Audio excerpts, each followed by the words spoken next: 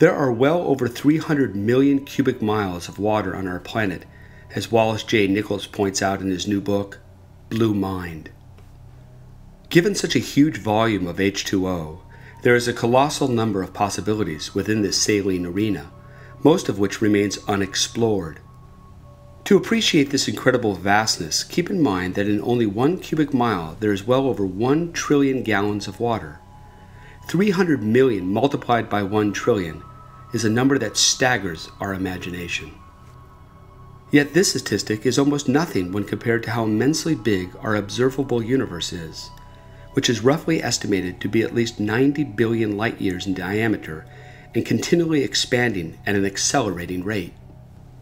Of course, if this universe is part of an unseen multiverse containing innumerable astronomical systems, our very notion of numbered measurements may be likened to a young girl trying to count all the grains of sand around the world, one by one.